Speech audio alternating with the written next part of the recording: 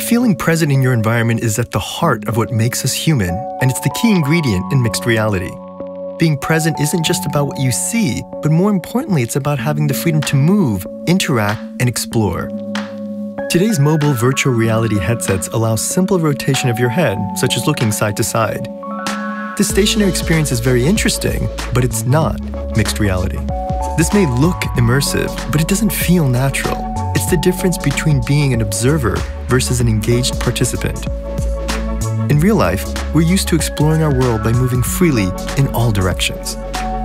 More sophisticated headsets that work at desk scale do let you move more naturally. You can move side to side, forward and back, and you can even stand up. This kind of motion is called translation, and it adds an entirely new dimension to your experience. Now you can look around objects and explore them in 3D just like you do in the real world. Even more sophisticated headsets work at room scale and allow you to walk to further interact with your environment.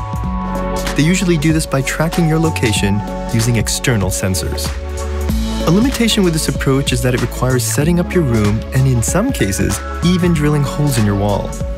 Unfortunately, these sensors have a limited area of coverage that restrict how far you can walk.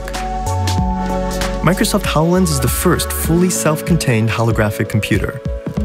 HoloLens works at world scale by not requiring additional external sensors or any extra setup. This is called inside-out tracking, and this capability is available to some headsets running Windows 10. With no room setup required, the world is your canvas. You can finally be present in your environment in the most natural and immersive way.